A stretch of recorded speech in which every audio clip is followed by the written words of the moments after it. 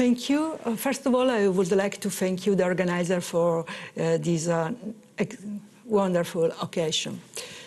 So, my topic will be neurological effects of spike protein.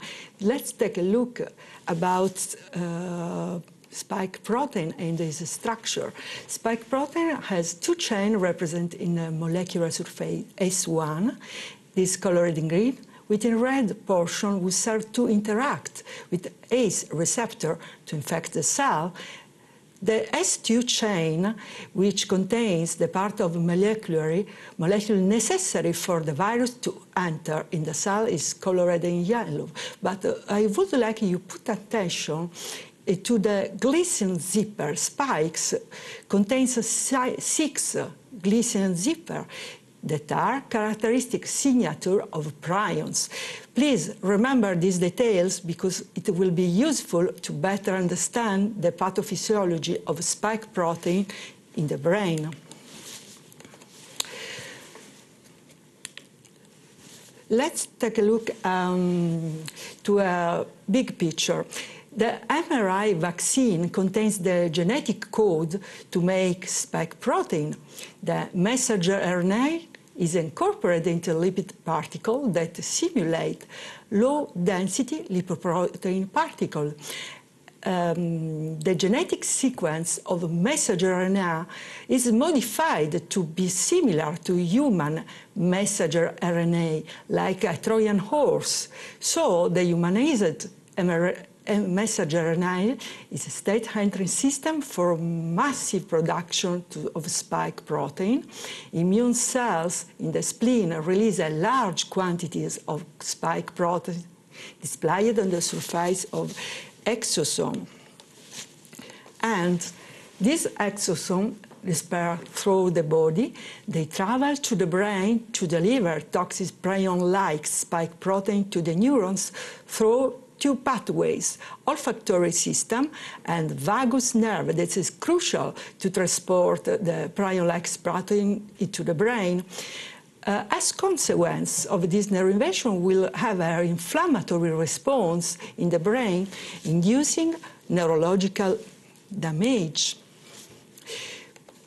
But spike protein, as we saw before, contains glycine zipper sequences that, together with some cellular condition, can promote the conversion of bodily protein in their pathological prion conformation.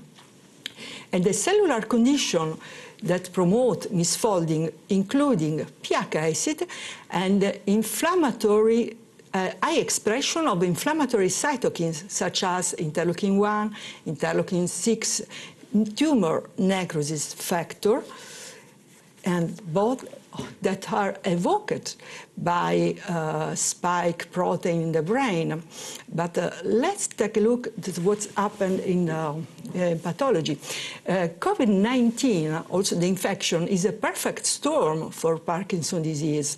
I just remember you that Parkinson's disease is a neurodegenerative disorder associated to Lewy body deposits in the brain. And the main protein found in this Lewy body is alpha-synuclein, that you can see in red.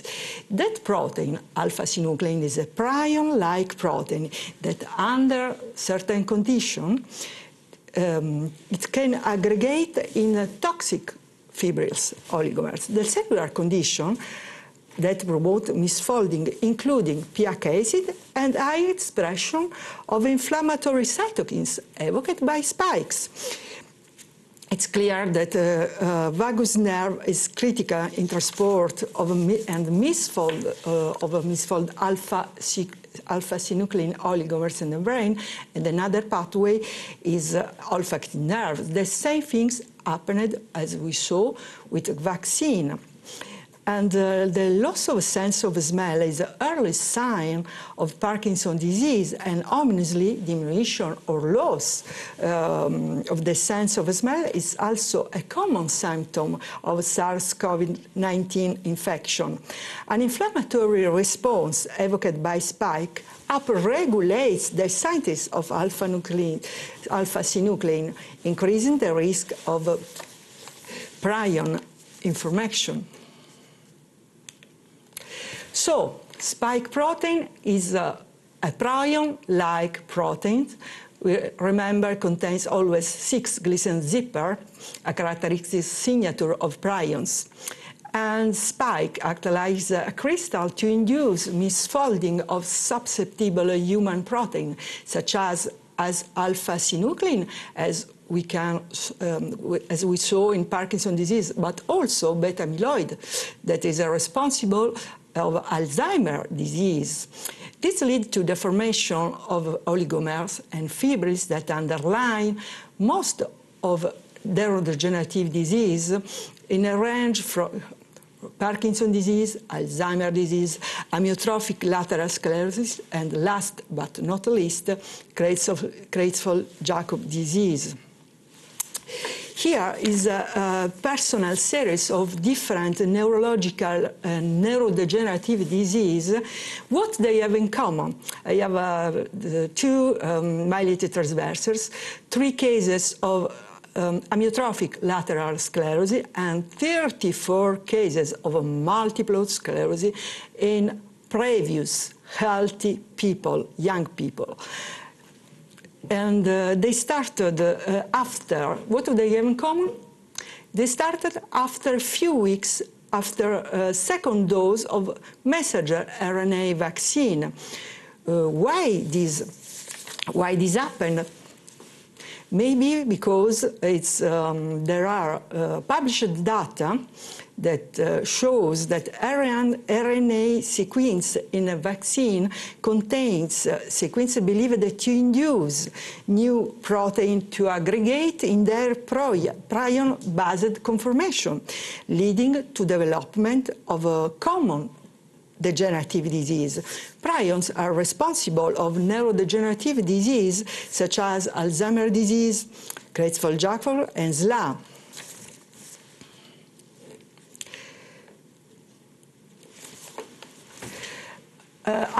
On the other hand, it is well recognized that people without previous neurological disease in COVID-19 infection can cause a wide range of neurological complications affecting both the central and peripheral nervous system, including case of new onset multiple sclerosis following COVID infection.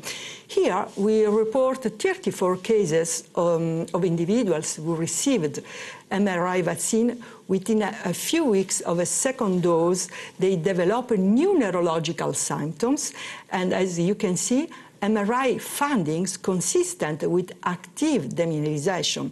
Most of these patients respond to the corticosteroid or also immunotherapy.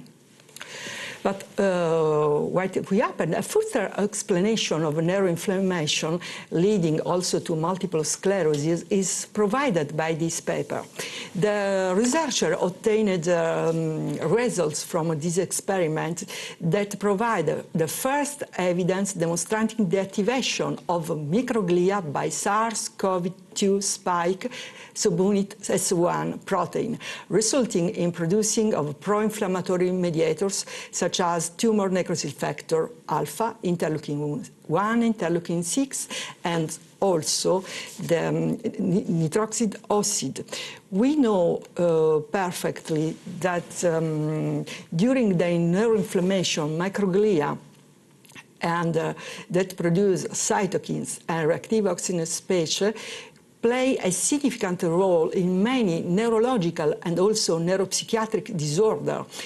High level of nitric oxide has been previously linked to a wide range of neurological disorders, including Alzheimer's, Parkinson's, multiple sclerosis, epilepsy, and migraine.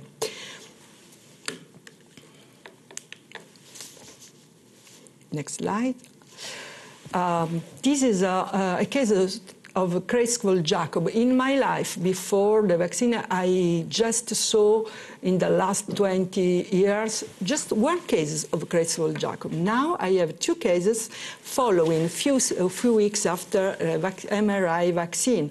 Prion disease, we know these are a collection of neurodegenerative disease that form toxic oligomers that causing damage to neurons very, very rapidly, and they are always fatal. Researchers have identified a signature motif linked to the susceptibility to misfolding into toxic oligomer called glycine zipper motif. The bovine prion linked to bovine spongiform encephalopathy has spectacular sequences of 10 glycine zipper motifs, and the spike protein has 4.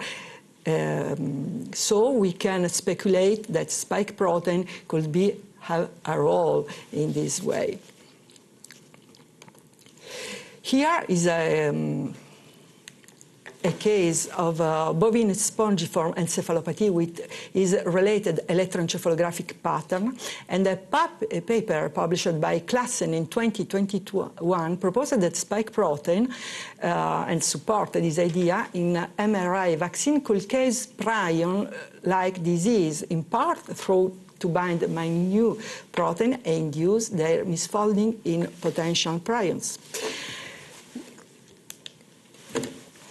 Depression. I saw 20 depression cases. We could make attention to speak about depression or depressive syndrome. It's a deflection of mood tone associated with symptom, affective emotive symptom, neurovegetative symptoms such as sleep disorder, eating disorder, and weight loss, and cognitive deficit. But why we should have depression in COVID or after vaccine? Because pro-inflammatory cytokines such as interleukin 1, 6, and tumor necrosis factor are also be linked to depression-like behavior and cognitive deficit.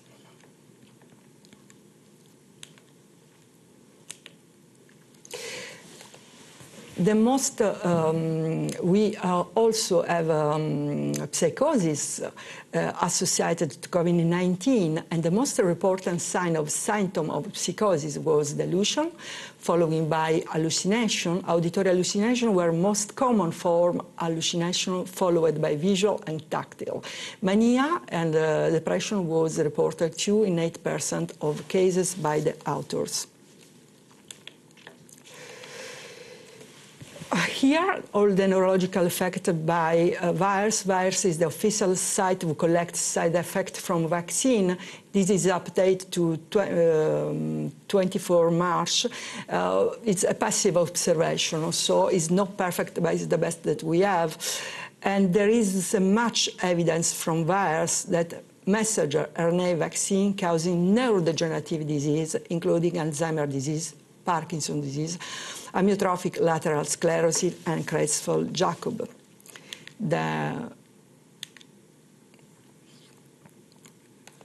So, coming to the summary, mRNA vaccines are crafted to produce a large quantities of a spike protein, SARS-CoV-2 spike protein, that is neurotoxic and has prion-like characteristics for the presence of a glycine zipper group. The spike causes also an inflammatory response in the brain by activation of macroglia with overproduction of interleukin 1, 6, and tumor necrosis factor that lead to misfolding of bodily protein in their pathological prion form. And there is much evidence from virus of mRNA vaccine causing neurodegenerative disease, including Alzheimer's, Parkinson's, and Creutzfeldt-Jakob disease that previously were extremely rare. So it's not possible not make correlation.